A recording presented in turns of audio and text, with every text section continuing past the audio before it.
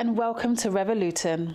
This is a show that celebrates the creatives who are revolutioning our town and changing the way that people see Luton. You may not realise it, but there are so many great artists, musicians, writers right here in Luton. It's our mission to shine a spotlight on the cultural goings-on in the town.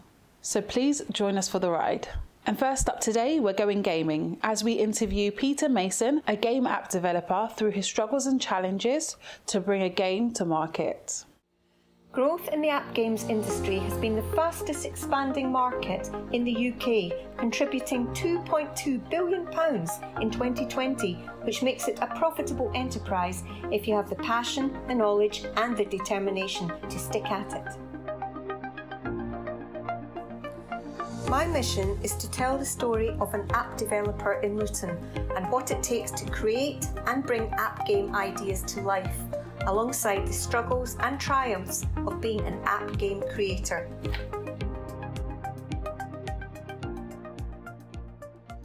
The app game is called World Domination. So it's similar to the idea of dominoes. So everyone's sort of familiar with the normal concept of dominoes. Dominoes, you know, obviously it's a game that's been around for a long time. It's been around for sort of, you know, decades or centuries or so. And so it's like that game. But with my game, you're not only matching the numbers of the dots, but you're matching the colours only. So you're matching the colours and the numbers of the dots initially, and you've got lots of different levels. So you start off matching numbers and colours, and on my game, you've got different squares. So you're landing on different squares. So you're going around almost like a board in the app. And then some squares you land on, they have special effects and all that sort of stuff. So it's basically like dominoes, basically brought to the next level. These game creators have an uncontrolled passion for app games, and they need to know that the people who play their games love them with that same passion. It's important to know the story behind where the games come from and why endless time and money is spent developing these games. What is the ultimate goal? So the way that I sort of keep up to date with the latest sort of app game and stuff, so I've got like some developer groups that I'm plugged into, so I've sort of listened to what people are doing, sort of like some indie developers and all that sort of stuff, so I keep up to date with what they're doing. And also look on the app store, so I see what's coming out and, you know, what's in and all that sort of stuff. So I sort of keep clued up by, you know, keeping on the app stores regularly and having a look at the latest games that are being released and all that sort of stuff, basically. Other projects that I've worked on or considering to work on. So basically, the project that I've actually worked on is a dominoes-based board game called Domination. So I actually got an actual physical board game created a couple of years ago, got it sort of made in China and got it sort of shipped over to me. So I've worked on that project. That's been pretty good. Sold over 500 games so far, and that's due to be going into one of the major retail stores. It was actually due to be going into one of them in November, but because of lockdown, that had to be put on hold. That's due to be going into one of those stores pretty soon, so that's good. Yeah, people like the game. I've sold that game, and people love that game. I've got a lot of positive feedback about that game. Luton has recognised the shortfall in the gaming industry, and now Luton Arts Fund have embraced a 10-year strategic vision for the arts, cultural and creative industries. It's a vision that builds on the strengths of the local cultural scene and aims to make Luton an inclusive flagship place of culture.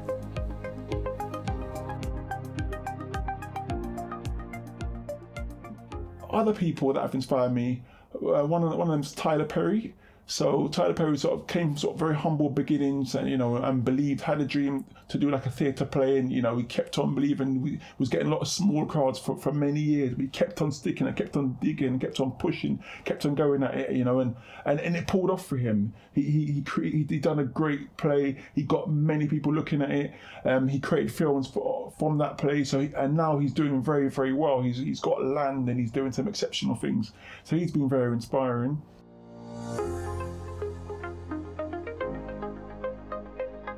For my game for the app World Domination, the release date's not set in stone, so it could be late February or early to mid-March.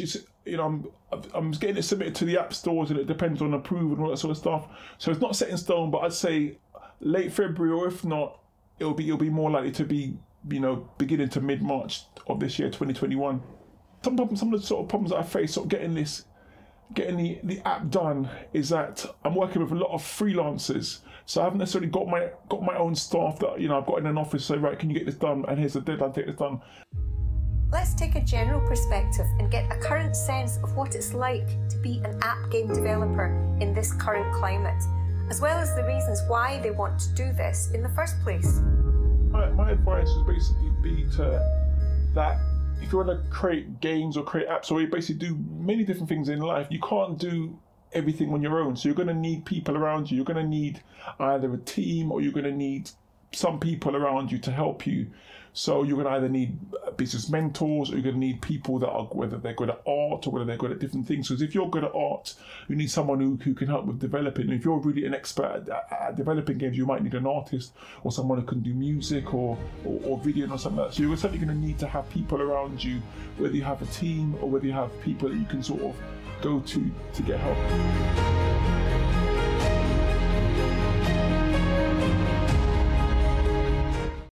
Wow, well, we just want to wish Peter good luck, and I'm sure the app will be a big success.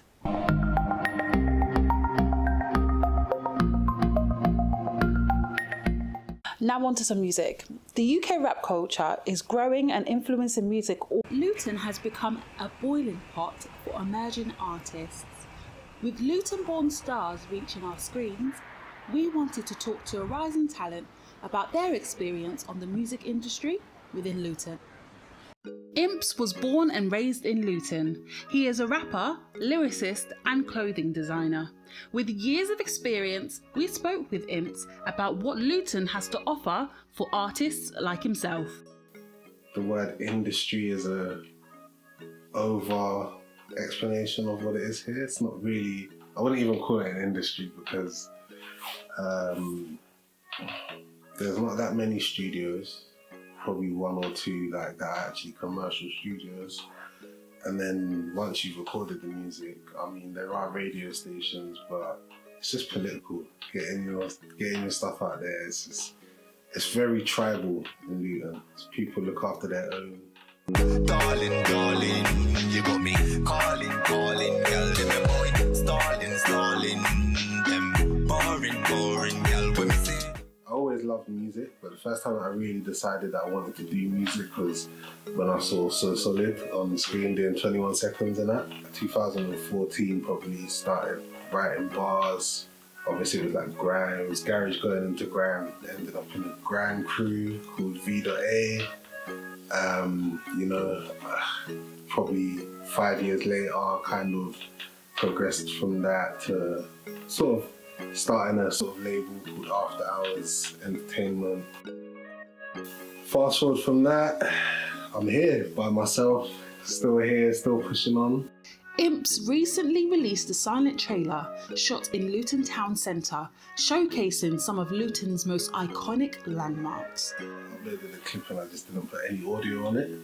So I just kind of wanted to give the feel without actually letting them hear what the music's going to be about.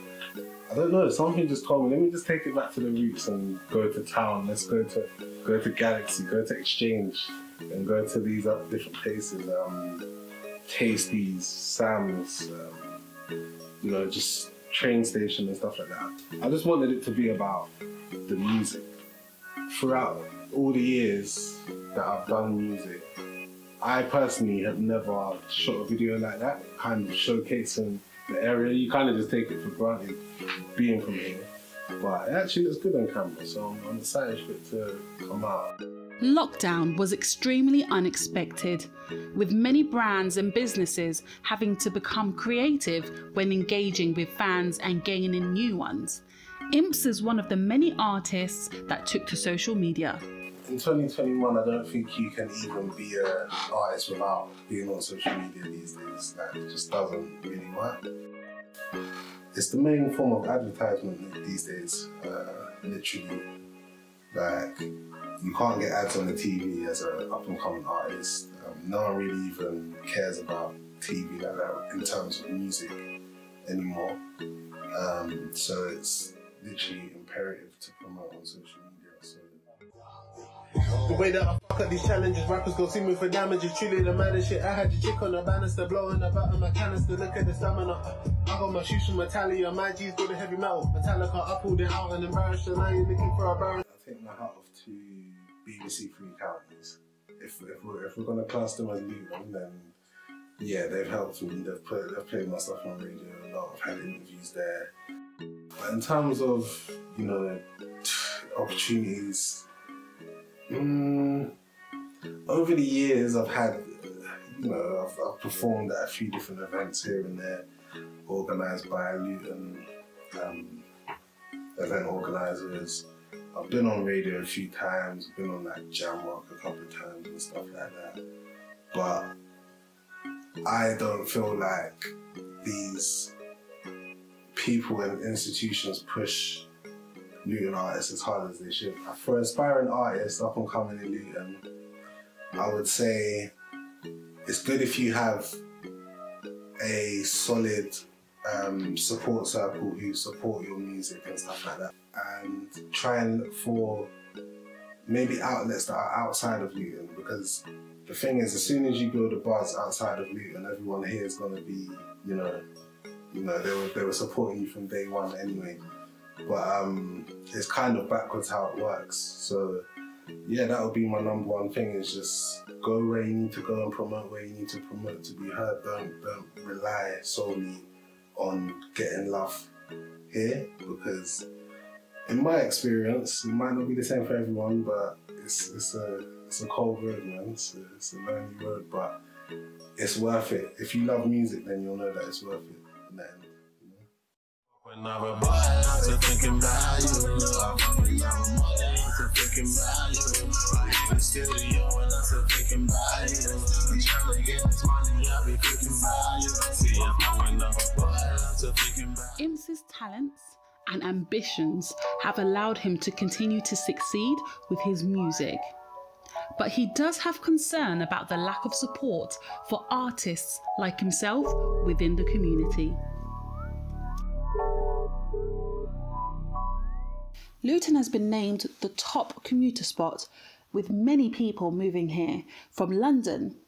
We wouldn't be surprised if we see a lot more facilities and events in the near future. It's so nice to see raw talent right here in Luton, and we wish Imps the biggest success.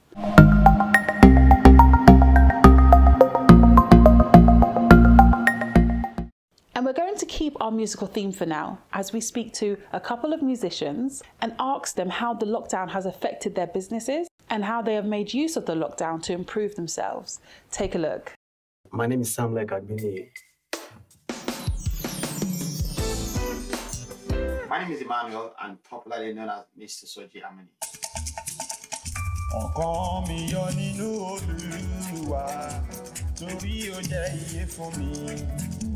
I've been doing this music stuff since the 90s. It's almost 31, 32 years now. I am an artist, and I've been doing this for the past 15 years now.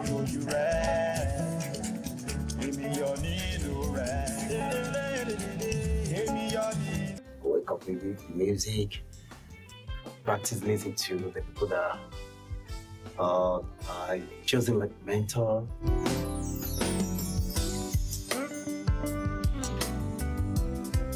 Different kind of music. Yeah, I was a student of music technology in the University of Bedfordshire, and when getting into the university, I planned to be a music producer and an artist, like what I used to do before I got into the university.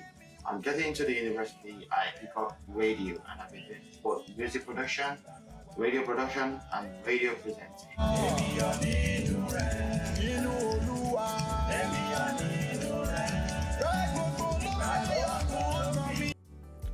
And I'm still learning as well. So I've been doing it.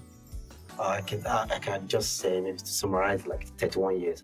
Oh yeah, the lockdown. The lockdown, in a way I can say the lockdown has been good to me, because there are some things that I've got no idea of how to do it before the lockdown, which I've been doing for a very long time, but I never got to improve on them.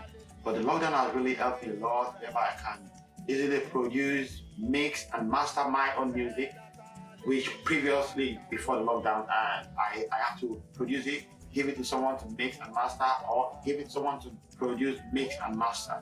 But now I can easily produce my own music, mix it, and master it. Lockdown, lockdown, lockdown.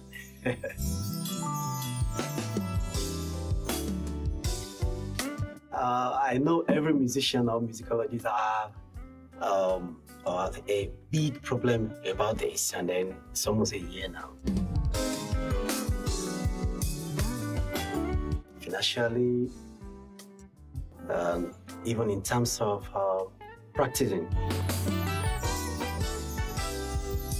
it has really affected, I can say, me personally, and for almost a year now. So,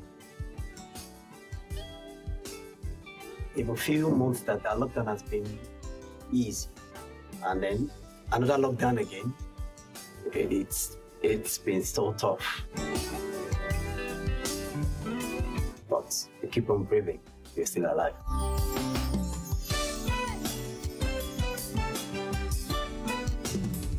Yeah, I've been able to make best of some things in this pandemic period, especially in terms of recording. I've improved myself in such a way that I'm able to stand on my own to do some recording personally, and I'm working on a software called Logic.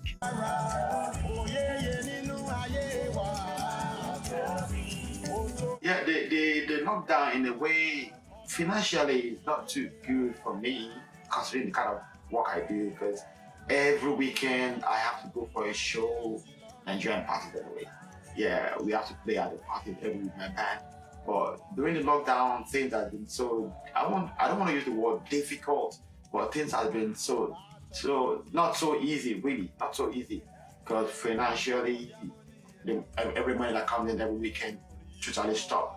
But let me say myself, let me speak for myself. What I tend to do is, people do Zoom parties, so all I have to do is just produce the music, record the video, and mix it, and send down to whoever is celebrating the party. Or I'll join the Zoom meeting and play the music myself right from my studio. You can see my home studio right behind me, yeah.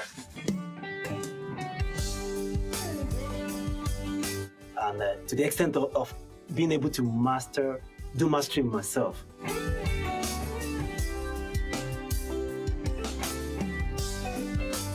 Yes, I've been able to make best out of the lockdown,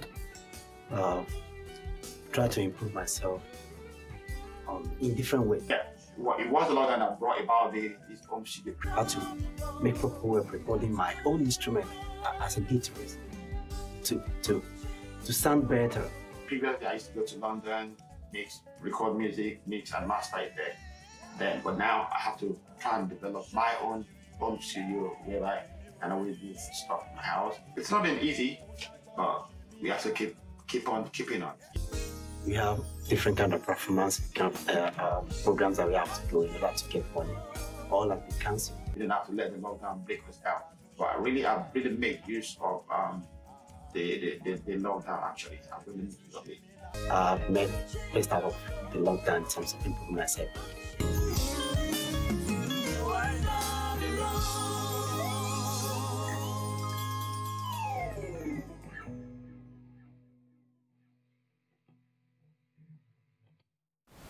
Wow, I loved that guitar, and they are so talented.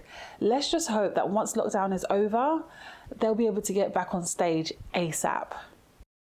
And that's it. Our first show has come to an end. It was short but sweet. But don't worry, we will have more for you next month.